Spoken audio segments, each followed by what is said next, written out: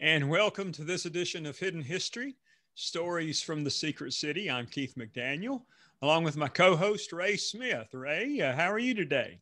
I'm very good, Keith. How are you? I am good, and we have, we always have great guests on our podcast here, but today we have a very special guest. So why don't you introduce our guest today, Ray? We do. We have one of the best and most authoritative sources for the Manhattan Project history, plus many other. Richard Rhodes is with us today. And of course, he wrote the book in 1985, The Making of the Atomic Bomb. And he's since, well, he was writing before then, but he's written over 30 books and published. He's a Pulitzer Prize winning author. And we are fortunate to have him with us today. And I know that he'll talk to us about that book, but he's got so many other books that we're going to let him talk about some of the other things that he's doing, even up to his most recent ones, if he wants to. So we're going to leave it up to you how you want to do this. But I'll ask you to start by recalling your visit to Oak Ridge a few years ago, and then why don't you back up to when you were writing that first book about the Manhattan Project and connect us to Oak Ridge there. Is that a good way to start? Sure, absolutely. Well, I'm having trouble remembering my recent visit. I must have come down to give a talk. You did, and I'll help you there. It was probably 3-4 years ago. You and I were up in Washington, D.C., we were up there for an event Cindy Kelly had put on with the Atomic Heritage Foundation. Right. And we got into a conversation there, and I was talking to you about coming to Oak Ridge, and you were trying to figure out how we could work it out. And then I happened to introduce you to this young lady, Leah Witt, who was the communications director in the communications office for the Oak Ridge National Laboratory. And she had the nuclear week going on over in Knoxville. So she convinced you to come down and speak at that, over in the Knoxville Convention Center at that nuclear week event. And I don't remember, it may have been 4 or 5 years ago. You know, time flies. No, I do remember that, yeah. Just you have a better memory than I do, obviously. I wouldn't say that. Well, let's go back to the first visit because the K-25 plant was still up. Yeah. It had not been torn down yet. And one of the first things that I remember from that visit was my guide taking me up to what must have been the head of the valley, up high, and looking down on K-25, right? Just being, as I'm sure everyone has been over the years, awed by the sheer scale of this plant, where I'm told the supervisors used to travel around on bicycles because the plant was, what was it, half a mile on a side? It was a half a mile on each leg, and where they took you was up on Perimeter Road. There's an overlook up there. You just pull off the road and you're looking right down on the U shape of the building, looking at it from the north end, which is where it comes together. And you'd see the two wings running out down toward the south. And you're right, it was 44-acre building. So it was the largest building in the world under one roof at the time it was built. So you saw it in 1980s. And it did not get actually torn down completely until, when was it, Keith? Back? It was 6 or 7 years ago. Yeah, not too many years ago. Less than 10 years ago. Yeah. And we tried desperately to save a section of that building. I mean, we struggled because it is a national treasure. It really is. The only because of its size, but because of what it did both for the Manhattan Project and for the Cold War. All of the highly enriched uranium that the nation has today came out of that building, that 25 building. But we weren't able to. The roof leaked in. They got a lot of mold and mildew, and actually, when they were trying to disassemble the equipment to take it out of the building, an individual fell 30 feet from the operating floor down through the other floors. And he survived, but that got their attention. And they said, look, we can't continue like this. We just have to demolish that thing, and it's gone. So we've got a footprint of it there now. Yes. And of course, we've got a K-25 History Center that's been created right down at the south end of where the footprint is. And they're planning to build an interpretive center. And Good. of course, now that footprint is a part of the Manhattan Project National Historical Park, Exactly. along with the Calytron building at Y12 that remains, building 9731, the other building that still has an alpha Calytron, 2 alpha Calytron magnets in it. Amazing things. They're the only ones in the world. And then, of course, the graphite reactor, which is a National Historic Landmark itself. So all of those are part of the park now. Now, I'll let you go back to talking about what you saw. As long as we're talking about the Calytrons. Mm-hmm. There was a beta Calytron still operating, I think, in the early 80s. Okay. It operated until 1998. Mm-hmm. I got to tour that, and the usual experience of stepping across the magnet and having your foot twist because of the nails in your shoe. Yes, yes. but this is a chance to tell that amazing story of General Groves's problem with having to make some big bus bars. I just recently learned that direct current can't be run at high voltages on small wires. You need a large, massive. I think when Thomas Edison was thinking of putting an electric line up Fifth Avenue in New York at the turn of the 20th century, someone said, well, he'd have to run from Times Square to 59th Street, he'd have to have a bus bar the size of his leg in diameter.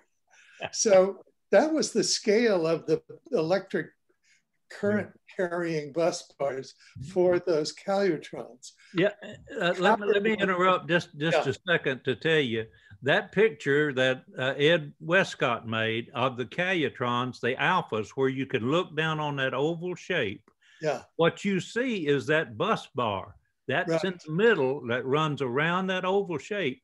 And by the way, that was solid silver. Well, now that's the story I want to tell. All right. You go ahead. Don't let me steal it from you. I've got something in front of us here that keeps popping up. Just a moment. Okay. There. Okay.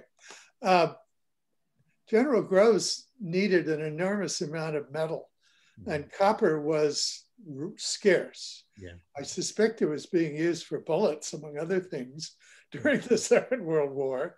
But in any case, he had to think about, was there any other metal that he could get a large quantity of? And creative figure that he was, as you know, he decided, well, look, there's an enormous amount of silver at Fort Knox. It's just sitting there. Silver is a great electrical conductor. We're going to shut these things down after the war. We're not going to keep these Calytrons operating, he thought. So let's just borrow a bunch of coin silver from Fort Knox and use that to make the bus bars for the Calytrons. So when his man went up to Fort Knox, he told the man there that he wanted X number of tons of coin silver. And the famous story is that the Fort Knox official said, sir, we don't discuss our coin silver in tons, we discuss it in troy ounces. But they did, in fact, of course, remove an enormous amount of coin silver, use it to make the bus bars, ran it during the war, and after the war, switched over to copper. And Rhodes was so meticulous in his accounting that he returned all the coin silver to Fort Knox, and I think with just a few ounces actually missing in the process. what happened there is that there was less than 1/10 of 1% lost. Now, if you take 1/10 of 1% of 14,700 tons, now that's a little bit more than just a little bit of silver that we lost. And oh, by the way, that Colonel Nichols is the one that went up to Undersecretary Bell to get that treasury to donate that silver, and he did tell him about the troy ounces. And oh, by the way, everyone makes the same mistake, so please do not feel bad about this. But the silver came from the West Point Depository in New York. Gold is in Fort Knox. Oh, I didn't know that. Oh, that's very interesting. I assumed they were both in the same place, but that wouldn't make sense, would it? No, they wouldn't. It's in silver's kept in West Point Depository in New York.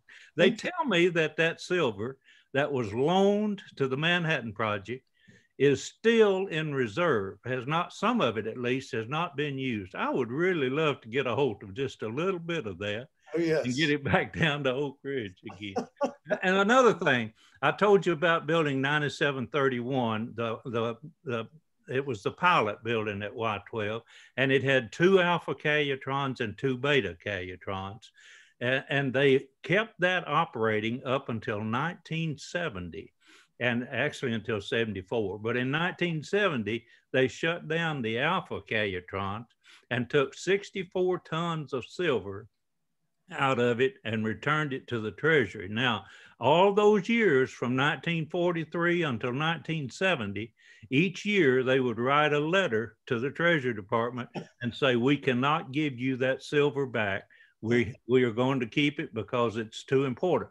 Now, what they were doing is they were separating all of the elements in the periodic table, getting those stable isotopes out. Some of them were going over to the graphite reactor, being made into radioisotopes for nuclear medicine.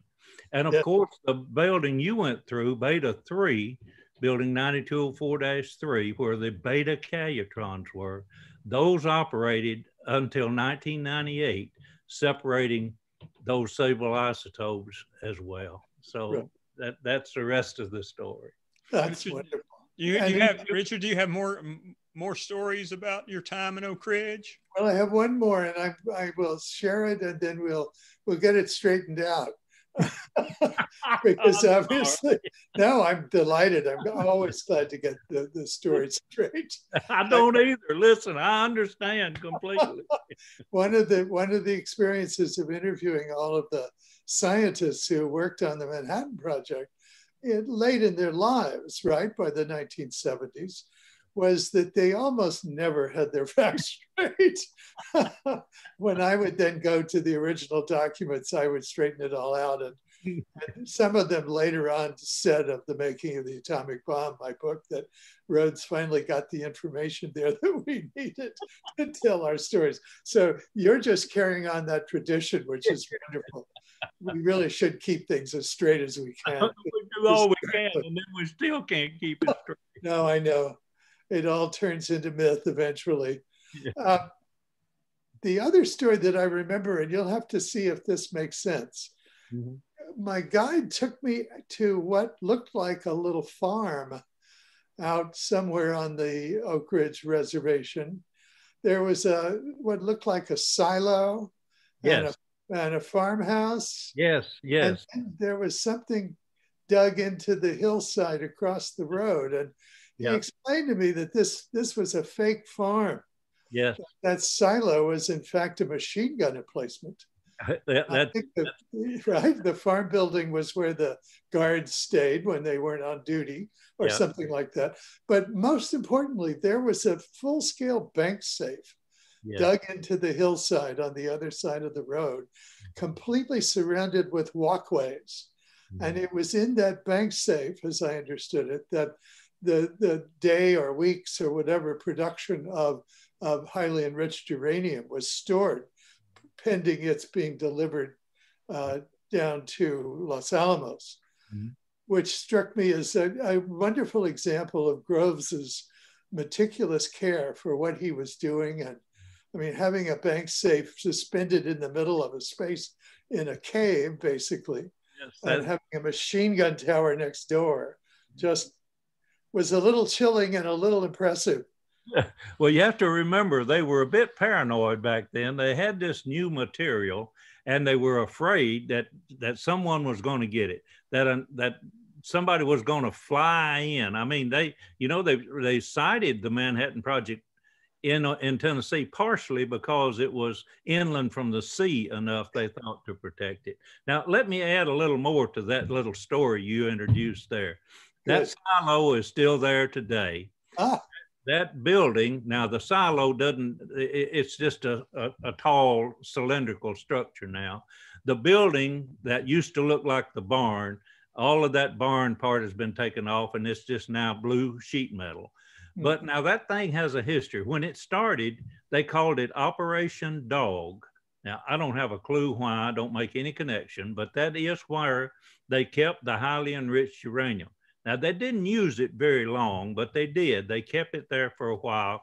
And then in later years, they actually just kept it over near the Calutrons.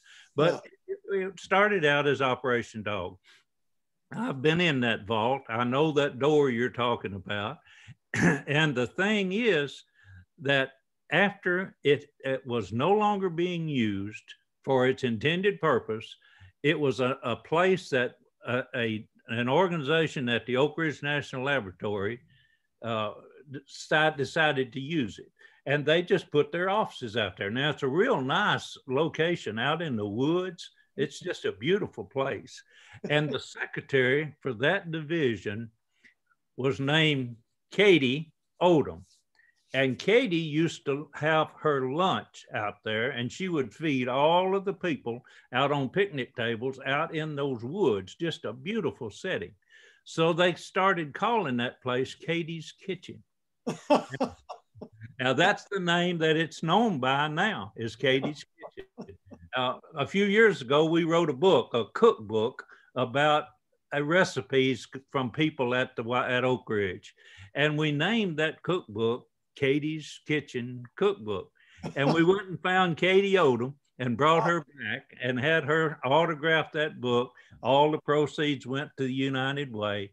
And then we wrote stories about her. And that tradition of that building is now Katie's Kitchen. And everyone knows about Katie's Kitchen. But mostly they don't know the original intent and use of the building.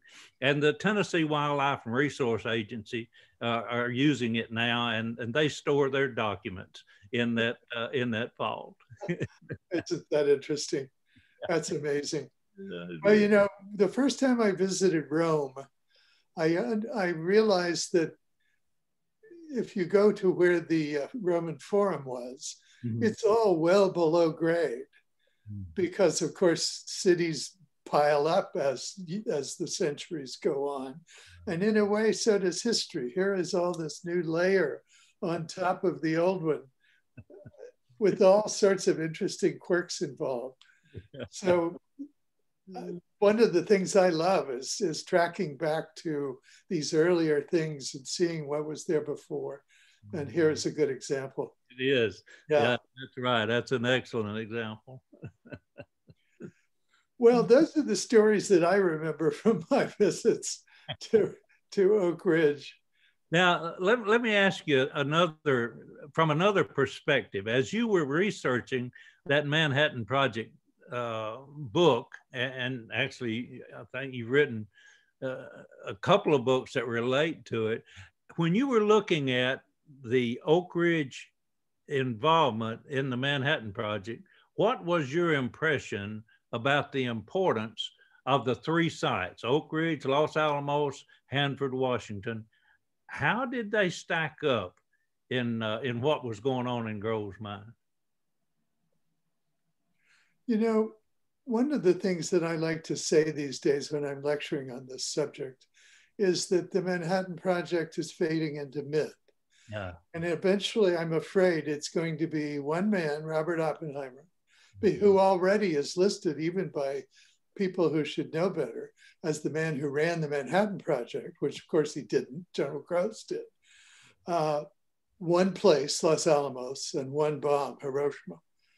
And of course, it was far more complicated. And indeed, I think Oak Ridge was the central location. If by that, I mean, plutonium came along a little bit later. It was not at all clear if that technology was going to work until they actually ran the first CP1 operation in Chicago in 42. Before that, it was uranium. And the uranium problem was a huge problem because of separating U-235 basically from U-238.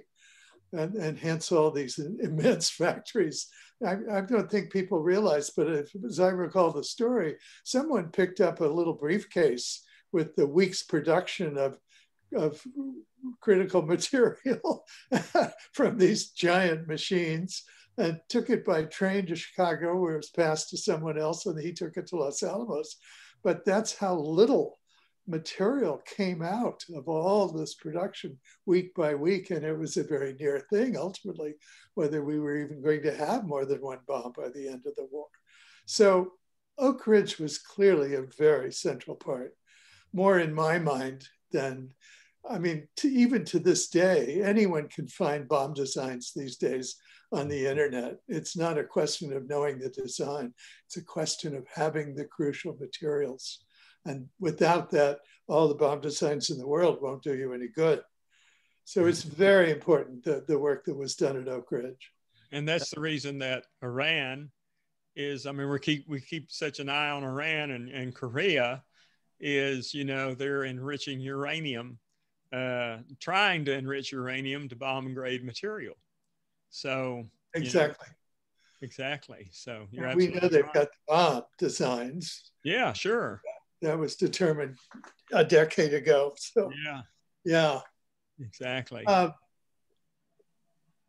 Something related to that. Forgot what I was going to say. It'll come back, I'm sure. It'll come back around. No question. So although clearly Hanford was a very important part of the operation, Oak Ridge comes first. And Los Alamos then becomes kind of the finishing operation. Important as that was and complicated as, although I don't think the little boy bomb was terribly complicated. I remember talking to Bob Serber, who designed the little boy bomb. There was a famous conference at Berkeley in the summer of 42 when the physicists all got together to put together in one place everything they knew at that point. And in fact, it was out of that the first Los Alamos lectures were given that became the Los Alamos Primer. So in 42, Server told me, he said, we only spent one day talking about the gun bomb design. And then they moved on to talking about hydrogen bombs. He said Oppenheimer just said to me, okay, you can design this, Bob. Let's get this out of the way. We've got this other idea we want to play with. The reason they were talking about thermonuclears was because they weren't sure there was going to be enough material for uranium and plutonium by the end of the war for the bombs. And they were hoping that there would be some way that they could use a smaller amount to set off a hydrogen reaction. So it wasn't entirely frivolous, but as Server said, so I had to go off and design. And of course, the little boy was never tested, of course, at full yield. There wasn't enough uranium around to do that. And it really wasn't necessarily anyway, because they tested at basically zero yield in various ways, experimentally in the laboratory. So they knew the bomb was going to work. Yeah. Plus, I think it had 3 or 4 critical masses in it, and a large amount of enriched uranium from Oak Ridge that meant that if they could just get the 2 parts in one place, it would surely go off. You're right. There was never any doubt that bomb would work. All you had to do was to bring the 2 parts in close proximity. Exactly. The problem, as you know, that developed, there was another bomb plan called Thin Man, that they were going to use the plutonium to do the same thing.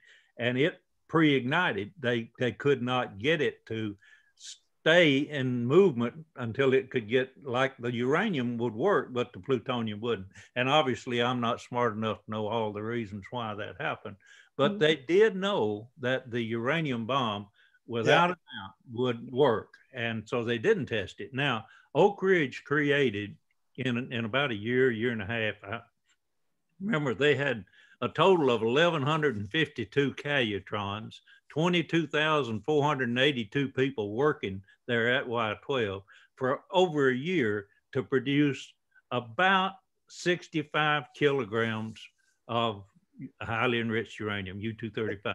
And you're right, they took it out in briefcase in small coffee cup size, gold lined containers. Gold lined containers, had two of them in a briefcase, and then the Army soldier would put on plain clothes and have that briefcase chained to his wrist, and had a couple of others that went with him to keep an eye on him, to make sure he was able to do what he wanted to do.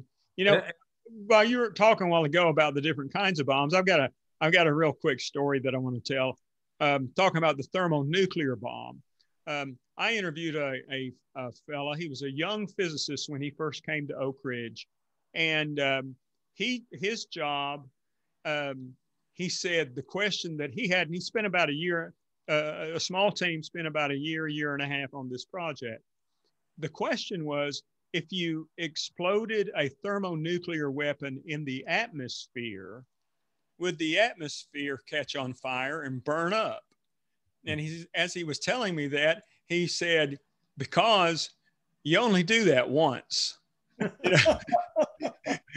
And he said, at the end of his work, you know, his question was, we're pretty sure that that won't happen. Actually, that was one of the issues that was discussed at this meeting at Berkeley in the summer of '42. Yeah. Edward Teller brought up the question, and Hans Bethe worked the numbers and explained to me later. Bethe said, you know, the reason the atmosphere wouldn't ignite is the same reason that Edward Teller's thermonuclear weapon design never worked, because it cooled off too fast at the edges, he said. Meaning you had to compress the hydrogen in order to get the kind of density that you needed. And if something's exploding in the open air, it goes the other way. It decompresses. So it was, Teller's design was as wrong as this atmospheric explosion question, but they did have to consider it. Yeah. And there were jokes about it. You know, Fermi collected some bets on the subject later on at the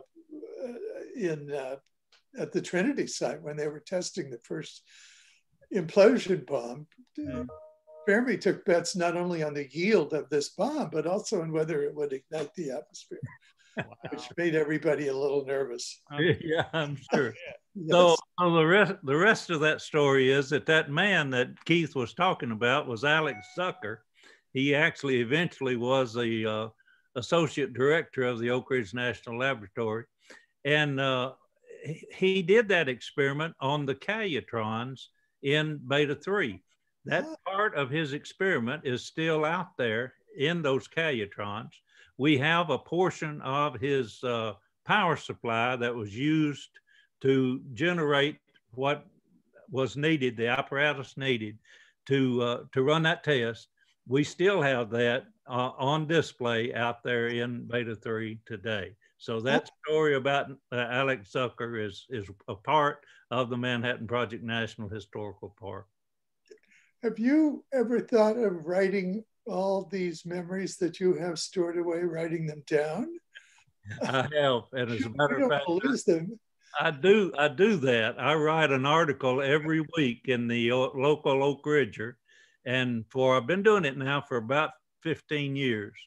And each year, at the end of the year, I pull all of those articles together and put them into a book. So I've published a number of books, and I try to get all of these stories, like the ones we're talking about here, in some way included. Now, I worked at Y-12 for 47 years plus, And the last 10 years, I was their official historian. And I wrote an article each week about the history of Y-12. Now I have all of those, and I wrote most of them in chronological order. Yeah. So I have them, and again, that now that I'm retired, got all the time in the world, as you know. I'm going to pull those together and produce a book on the history of Y-12. So Good. I appreciate you bringing that up and giving me an opportunity to plug the fact that we're doing it. That's wonderful. I'm really glad. Those things should not be lost. I agree. Otherwise, you'll end up with Los Alamos was the only place any of this work was done. And that's not fair. You know, when Ray mentioned, you know, when we first started that I had done several films on Oak Ridge history. And when the first one came out in that's called The War Years, Secret City, The War Years, about the Manhattan Project years in Oak Ridge. And when I put together kind of an advisory committee of folks to make sure that I was telling an accurate story and to point me in the right direction on certain things, the biggest thing that I came away with was that Los Alamos always got the glory. That when the History Channel does something on the Manhattan Project, it's Los Alamos, okay? And Oak Ridge may be mentioned, but it never got the credit that it was due. And so that first film that I made, that first documentary that I made, was just about Oak Ridge's role in the Manhattan Project.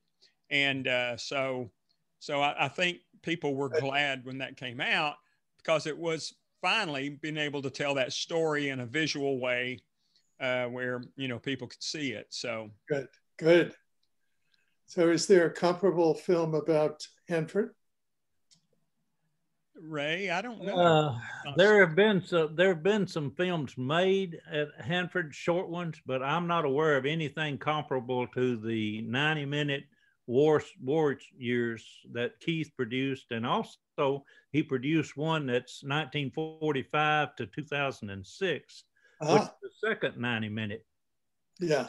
Of course, it has to cover so much that it's a very high level coverage, where the war years goes into more in depth. Yeah.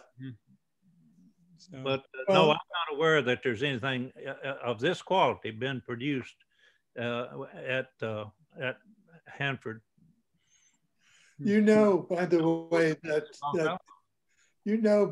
that when they finally found Saddam Hussein's plans, yes, they had been weren't they working on Calutrons? They were, exactly. And the person that identified those plans was Dr. John Guggen, who was a scientist at Y-12. They brought him some aerial photographs, and he pointed to them and he said, he's building a little Y-12 here, here, and here. So they went and put rockets in, blew those places up. And then ground troops went in. When the ground troops went in, they actually found drawings of Y-12 that was there. So yes, Saddam was building little Y-12s. Wow. Well, I talked to David Kay and Bob Gallucci, the guys who were running the inspection teams that went into Iraq after the war. And they had some wonderful stories to tell. But one of them was, David Kay said, you know, in order to explain to our team what a Calutron was, because they had no idea, right? They knew centrifuges. Right. He said, I happen to have my copy of The Making of the Atomic Bomb with me. So I showed them the diagram in that book.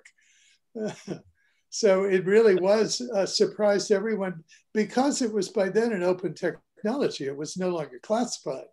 And therefore the Iraqis engineers could go to a library in Switzerland or somewhere and find the plans, which is what they did. So I do tours of Oak Ridge constantly and do give talks about Oak Ridge. And I found a little story that I use to explain how a Calutron works. And I'm going to share it with you now. It's just a fun little thing I do. And you'll be amazed that the entire audience will grasp the concept. So I talk about it this way. I say, if I had my hand holding up here and I took 2 rubber bands and held it down from my hand, and on the bottom of the rubber bands, I put a golf ball on one and a ping pong ball on the other. Then I held it up to my side and I spun it real quick for a half a turn. That golf ball would stretch that rubber band further than the ping pong ball. So if I caught it up at the top, I could catch the ping pong ball or the golf ball. And the golf ball would make a slightly larger arc than the ping pong ball because it's heavier and centrifugal force would do it. The same thing happens in the caluitron with uranium-238 and 235. 238's 3 neutrons heavier than the 235. So when it goes in between those magnets, gets bent, centrifugal force will make the 238 make a slightly larger arc than the 235. So you can catch that 235 up at the top. But I said the problem is in 1,000 pounds of uranium ore, there's only 7 pounds of uranium-235. Now you'd be amazed, that simple little illustration, everybody gets it. Yeah, absolutely. And Bill Wilcox, he liked to say the difference in weight between U-235 and U-238 is you take 2 basketballs and then you tape a nickel to one of them. And he said that was the difference in the weight. So that's great. That's very helpful. I wish I'd had these things when I was writing these books. Speaking of writing, tell us our viewers about some of your other books. Well, besides the further 3 volumes on the nuclear age, and I would mention in that specifically the summit at Reykjavik, Iceland in October of 1986 between Ronald Reagan and Mikhail Gorbachev, when those 2 men, both kind of outsiders compared to the standard issue politicians of the day, came within a hair's breadth of agreeing to begin working toward the elimination of all the nuclear weapons in the world. I was so drawn to this that I got my hands on the transcripts, both in Russian and in English from the American and the Russian side, and turned them into a play. It's called Reykjavik, and it's had readings all over the country, but it's going to be produced in Washington by the Tonic Theater there next spring. Either on stage, if we're all finally able to go back to normal, or if not, it will be streamed online. But it was really fun to take these 2 transcripts and work them into a dramatic play between these 2 people. It was an inherently dramatic event.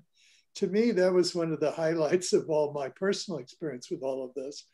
I will say one story, and that is I wanted to add something that would kind of lighten the story a little bit, because there's an awful lot of discussion between these 2 world leaders about throw weights and different kinds of intermediate range, long range missiles that can get a little tedious. So I have Reagan teach Gorbachev how to do a soft shoe. This, needless to say, is a very popular scene with audiences. I bet. and it's although it's fictional, it's consistent with who Reagan was and the kind of person he was, and it's consistent with Gorbachev's being a kind of an adventurer. So that's something that came out of all of this.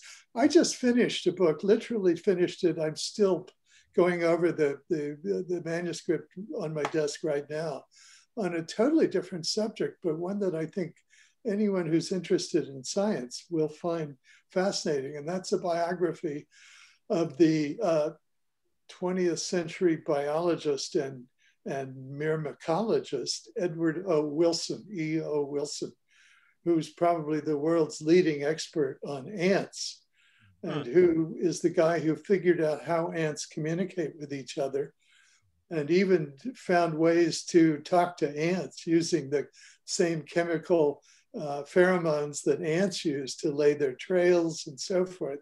It's a different kind of science, and I must tell you, I prefer physics to biology. At least physics, by and large, is in English instead of Latin, But that book will be out in late October from Doubleday. It's called simply Scientist, Edward O. Wilson, A Life in Nature. And I think people will find it a fascinating read. Well, thank you. He's, by the way, a Southerner. He's from Alabama. So he's from your neck of the woods, and was kind of a barefoot boy when he grew up and loved going into the woods and finding bugs, and turned it into one of the really great scientific careers of the last 50 years. Wow. So I've kind of been all over the place, but I've really stopped writing about nuclear issues basically because I brought the subject up to the present and ran out of history. So sure, absolutely. Absolutely. Which is a good thing. Yes. Which is we have to live through another 10 years of nuclear history before I can write another book on the subject. Absolutely. Well, thank you so much for joining us today. Oh, my pleasure. Thank you. Absolutely. It was a real honor for me, and honor for Ray and I to have you on our podcast here. You bet. We really appreciate you taking the time to do this. Well, listen, I've learned a lot today, Ray. Thank you so much. All right. I'm just a storyteller. Yeah. So am I. Yeah. All right. Well, thank you all so much. And folks, thanks for tuning in. Ray, we've got, who do we have scheduled for next time in a couple of weeks? Yeah. Now we, as you say, we do this every 2 weeks. And interestingly enough, I've been talking with Stan Norris. Dick, you know him. He wrote the book Racing for the Bomb. And he's what we consider, I know you agree with me, Dick, he's done more research on General Groves than any other person that we know. And I'm just so glad that he has agreed to be our guest on our next Hidden History. Now, I'm going to give a little plug for a little further. Just a week or so ago, I was fortunate enough to be asked to give a tour to Alexei Dmitriev. Now, I know I'm not saying that right. He's a Russian, and he's a travel writer. And he came to Oak Ridge and asked for a tour. I gave him a tour. Of all of the things that I showed him and we talked about, he was most impressed by our International Friendship Bell. He really liked that bell. And I found that interesting. But in the course of our conversation, he asked me if there was ever any spies in Oak Ridge during the Manhattan Project. And of course, I told him, yes, I've written about 3 that were here. And one of those 3 that were here is George Koval. And yes. You know about him, how Putin gave him a high honor posthumously, but gave him a high honor just a few years ago. Right. And now Alexia is doing research from the Russian archives. Good. George Koval. So we're going to collaborate and provide some additional information about what he can learn about that spy. So that'll be a month from now, 4 weeks from now. But the next time we'll talk to Stan, and then we'll talk to Alexia. So I'm looking forward, Keith, to the coming months, because you really got us off to a good start for 2021 by agreeing to be our first guest this year. Well, it's my honor, believe me. Thank you so much. Those are going to be 2 fascinating programs. Stan will speak to Grove's importance to the whole project. And I'm fascinated to hear what Koval finds, what Dmitriev finds out about Koval. Yeah. All right. Very good. Well, thank you, Ray. Thank you, Ray. We appreciate it, y'all. All right. And folks, thanks for listening. We'll see you next time.